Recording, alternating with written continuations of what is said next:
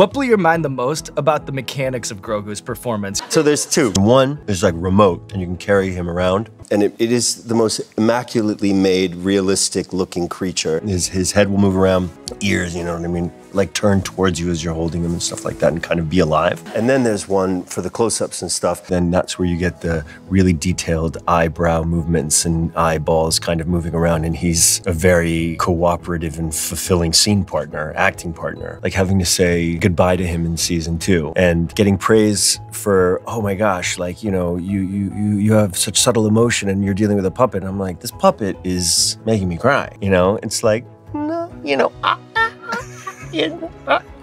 I fully, and I'm like, damn. I was like, whoa, you know, you're really chewing up the scene on this one, aren't you? And he's like, I'm like, chill, you're stealing it. It's like the one time I have my helmet off, like, let me have the scene, bro.